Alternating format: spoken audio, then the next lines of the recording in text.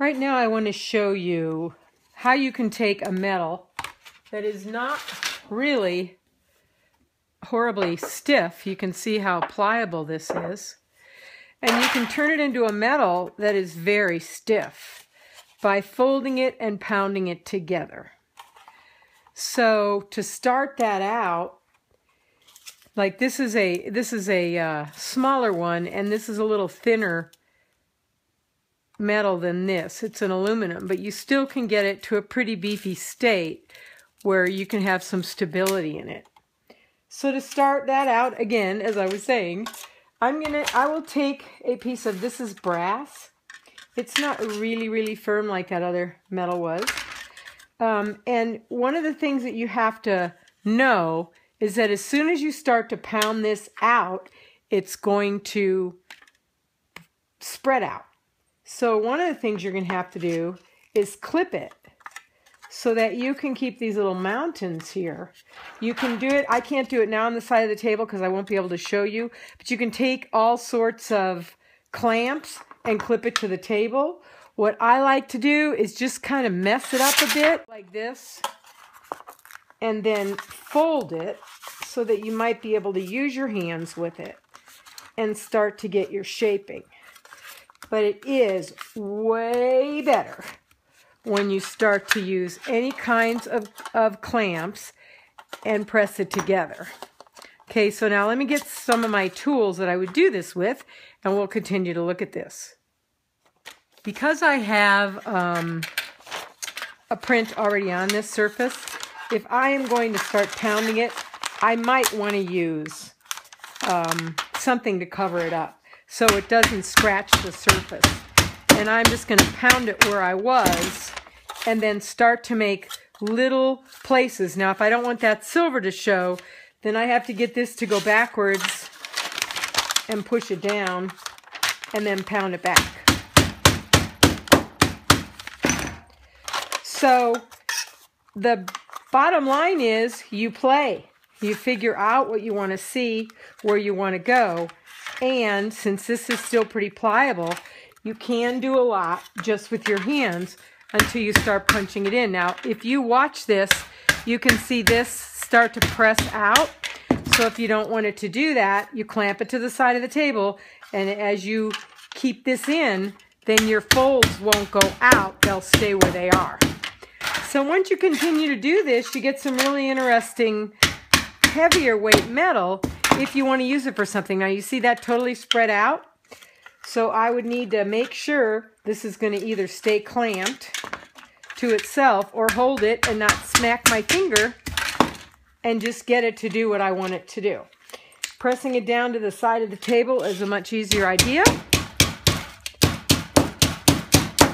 But what does happen here is now you see the rigidity of this and you see the pliableness of this. So if you're looking for metal that's not quite as thick and you want to get some interesting shapes out of it, then this is the way to do it, and then it keeps its form really well. Then you can have a print on it, you can have painted it, you can just use a pure metal, but whatever it is, it'll work for you in your work. So for this piece of metal, I just folded it and folded it. This is a little thicker metal than this is. All I did was make, if you can see all those lines, I just kept making fold lines.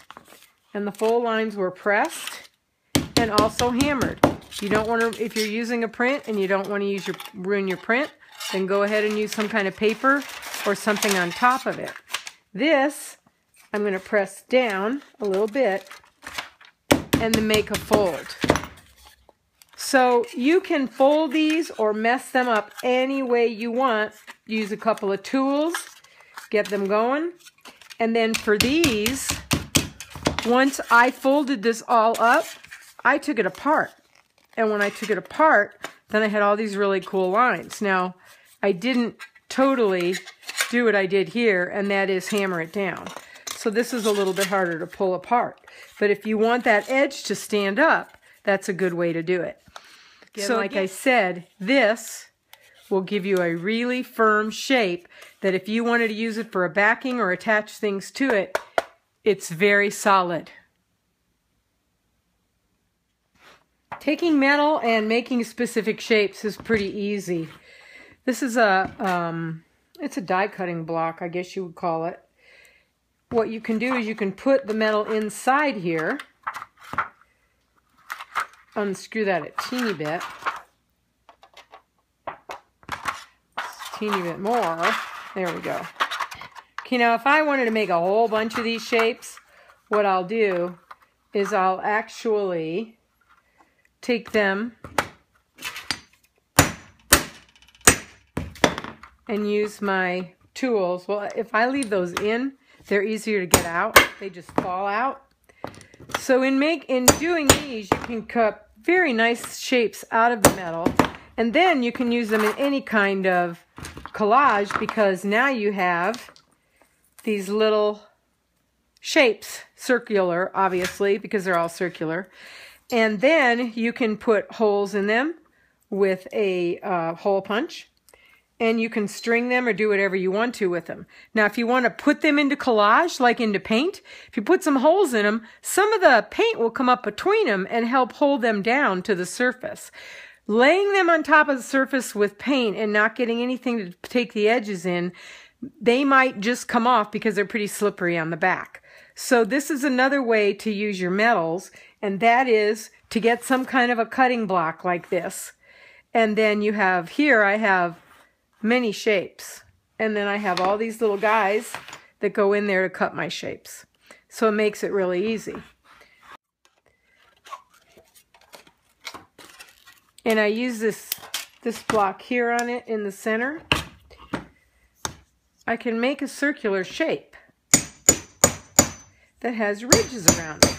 Now, this has all sorts of, you see it tore there because it was pounded in far enough to like make the shape totally and break out, which is still something you can use.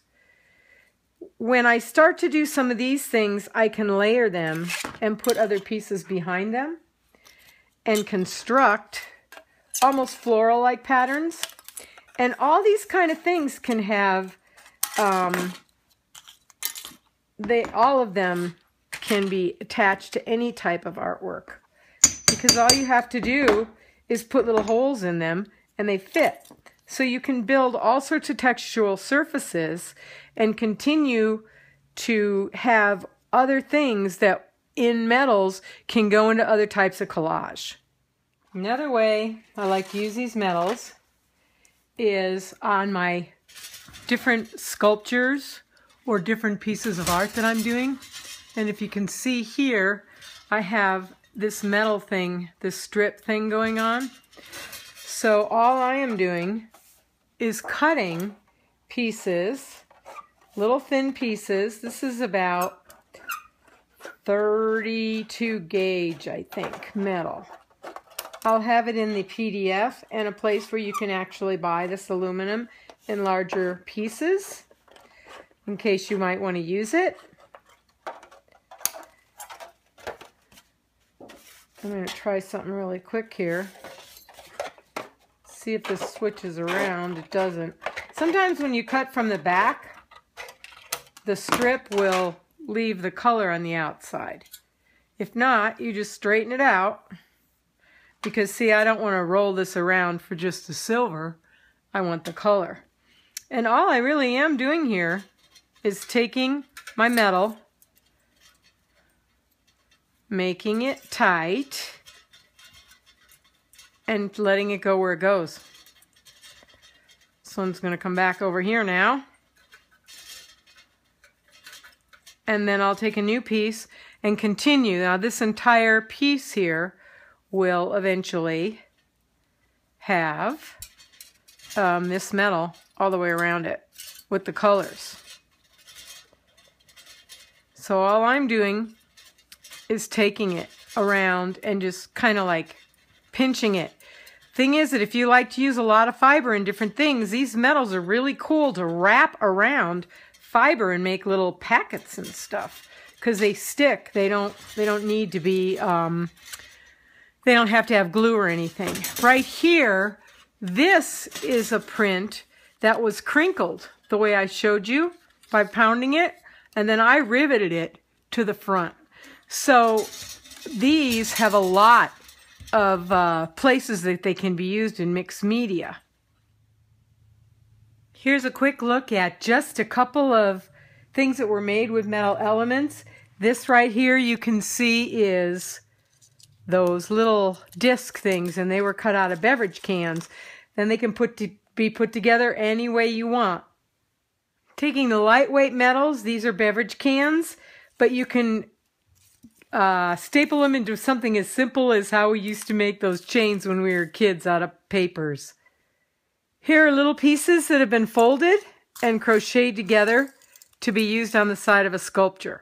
These are quite a bit of those little discs cut and crocheted and wired together. Soft metals again, a print on one side, a little hole cut in. You can see how soft they are. You can form them any way you want on these places and use them in your mixed media. And this larger sculpture has different pieces of the metal that was crunched and wrapped with wire.